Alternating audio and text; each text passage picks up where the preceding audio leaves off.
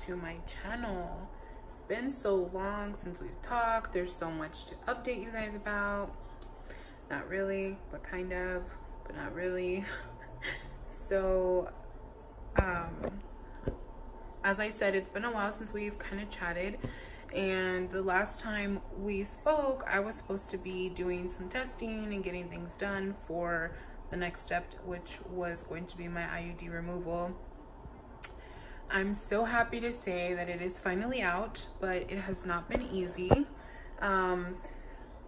So after having all my testing done, we scheduled my appointment to do an in-office removal, and we attempted. It was pretty rough. I feel like it took a good 25 minutes of her trying, using different tools, different things to hold my cervix open, the ultrasound machine. It just was not happening, guys. I really tried to pull through it. I wish I would have taken some ibuprofen beforehand. I was not prepared at all. So a lot of cramping happened that day, nothing too crazy, but because of that, we had to do like an outpatient surgery type of removal, which I was not looking forward to, but I knew that it needed to come out, and we wanted to ensure that the IUD was not like stuck on my uterine wall. So I of course wanted to be safe, but there's just some sort of fear that kind of comes over me when I have to be put under. Like, I had to do that multiple times while going through the endometrial cancer, so it was just not anything that I was kind of in favor of. Like, it's not the worst thing to go through, but it's also kind of scary when they start talking about death, and if you tend to lose so much blood, are you okay with accepting a blood transfusion? Like, that's legit shit, guys. Like, that's scary.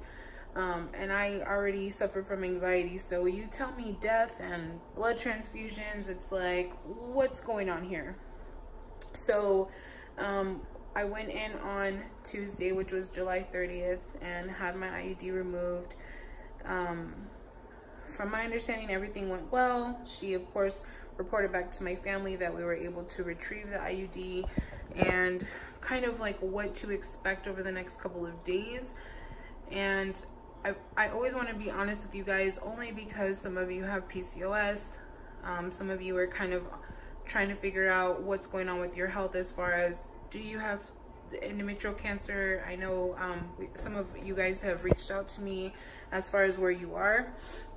And upon my research, I don't find a lot of things or a lot of support, if you will, that shows like women who have PCOS, had cancer, using an IUD, because from what I've been told, I should only be spotting just a little bit, very lightly. And TMI, big warning right now, I'm not just spotting. I feel like I'm having a full-blown period, and I've been so uncomfortable as far as like cramping, bloating galore. I feel like somebody just, you know, put a balloon inside me and expanded it completely. Today was kind of rough, just as far as like going back to work. I sit at a desk all day, so just the kind of, not necessarily pressure, but like sitting down all day, it was just uncomfortable. But you guys know how I feel about this IUD. I wish if it were up to me, I would have never ever got it, but unfortunately I had to. So it did its job, it did its purpose, and I'm so thankful. I'm so thankful that it is out. I'm so happy that this thing is out, because now I can move on with the process of trying to have a baby. So the next step, August 8th, I will go and do like a post-op checkup as far as what's happening with my body and the IUD. I'm really hoping that my bleeding will slow down. It kind of has already this afternoon, but it kind of tricked me yesterday. I thought the same thing. Of course, you guys know you cannot wear tampons, which I'm such a freak about. I cannot stand a pad. Sorry, but it just grosses me out so bad. But I thought I was good to go yesterday, but unfortunately throughout the night I just kind of started back up again. So I really don't know what is normal or what is not normal, because I've never had an IUD in. I've never been in this place before where I'm cancer free, PCOS, vitamins, like trying to be at a healthier place with my PCOS. So it's really like not an adjustment, but just more of a learning. Like I don't really know what's happening.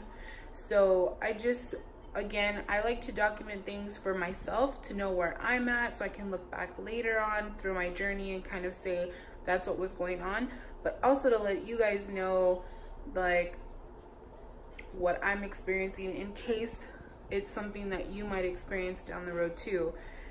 Like I said, there's not a lot of females who are very open with things, and as long as you guys are okay with me being this open, I'm down for whatever. If y'all have questions, I've always told you guys that. Like I love hearing y'all's comments and things that y'all have learned along the way, and just the open communication that we have. So don't be afraid to ask questions. I'm an open book. I'm just more guarded because of YouTube and because of you guys. But like I said, August 8th, we will go. I will start letrozole, which I'm like, heart palpitations. It's just so close. Like finally what I've been waiting for.